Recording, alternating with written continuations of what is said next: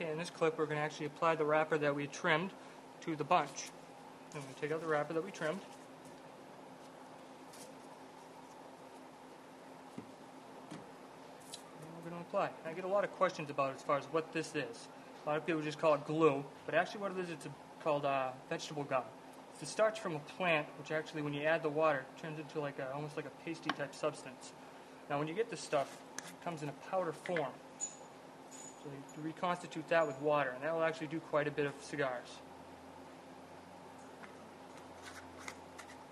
Okay, so we got the, take the bunch, finished bunch, and start doing our wrap.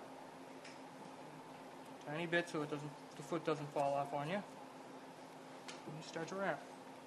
Just stretch out the vein, pull it till it gets smooth, and roll it in. Repeat the process.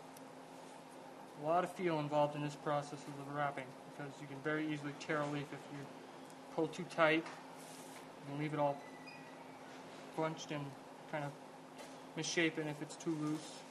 You got to kind of do this a little quickly because the leaf will dry out. Just take a little bit of your glue, you put it on the head of the cigar,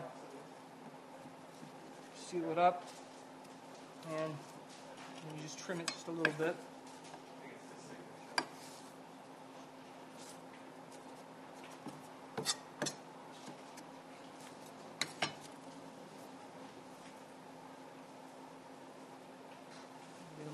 Glue on your fingers there.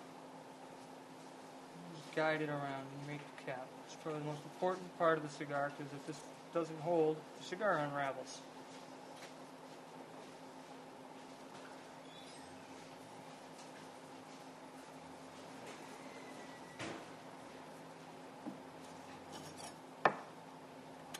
Push that down in there so you get a nice smooth head. And take the piece from the inside. Make sure you get the inside up. A little vegetable gum on there. Take your head cap tool. Cuts out a small cap.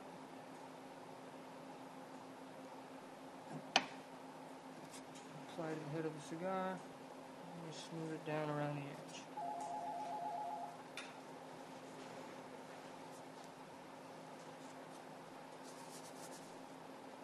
Doing this, you're actually pulling the leaf tight so it looks a little smoother. And you take it over to your tuck cutter.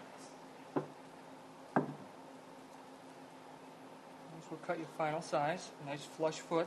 And you don't have any ridges or anything like that. And you get your final cigar. Now, as the wrapper dries, it smooths out, becomes more uniform in color.